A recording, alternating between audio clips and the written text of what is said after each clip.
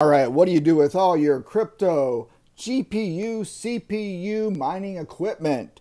Here we go. I have sold off three of my 3080 Ti's. I got three to go. Here is my test bench. I suggest you get one of these set up. Get a motherboard. I got dust everywhere. Dust. Get a motherboard. Pop in the GPU. Have your HDMI cable pop up. Run the NVIDIA, control panel, and reset this puppy to the default factory settings in case you had some overclock settings still active on the card. Just do it, set it back, run it, bring up a game like Portal from Steam or something like that. Let it run for a little bit, make sure the fans spin up, make sure it works and doesn't overheat. Clean it off, wipe it off, and then go ahead and list it on eBay. You're going to pay 14%. If you have an eBay store like me, you'll pay them 14%. And list it high. Always start high when you list it. Put lots of pictures. You can put a video of it like this. Just walk around. Hey, here's my GPU. It works. Look. And what I also do is, this is a Windows motherboard. I will print out the system's information from the Windows control panel. And you just dump it. You know, what's the memory? What's the chipset? Blah, blah, blah. What's the CPU? And I include that with the shipment when I ship out my GPU, just to say this is what it worked on. I'm not trying to scam anybody. It worked, so don't try to pull one over on me. And also, when you do ship a GPU to someone on eBay, number one, make sure they have feedback. Make sure they have, I'm going to say, at least 5 feedbacks. Make sure their account's a little bit older, not brand new the day before. That's how scams start.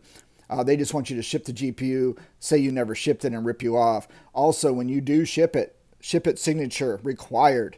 So there are 3 key nuggets of professional information for how to sell anything, expensive items on eBay. You want to make sure there's the buyer, like I said, has established account, has good feedback, has at least feedback. If they have no feedback and they just made the account, it's a scam. Run, run, run. Don't even sell it to them. Even if they bought it, just say it's damaged. I'm not selling it to you. You just don't trust them. And also you want signature required on shipping. You can do insurance too. I don't know. But that's it, and I'm going to start piecing off this stuff. I'm trying to sell the whole like CPU setup here with the motherboard, but not going too well on eBay. So I might start piecing these things out. These are the AMD Ryzen 9s. I got a bigger, beefy one up there. Yeah, so that's what I'm going to start doing. I'm going to sell maybe the power supplies too. You know, it all adds up. A couple bucks here. Here I got all my AMD cards, you know, the Red Devils. Probably start selling those as well. I'm not using them.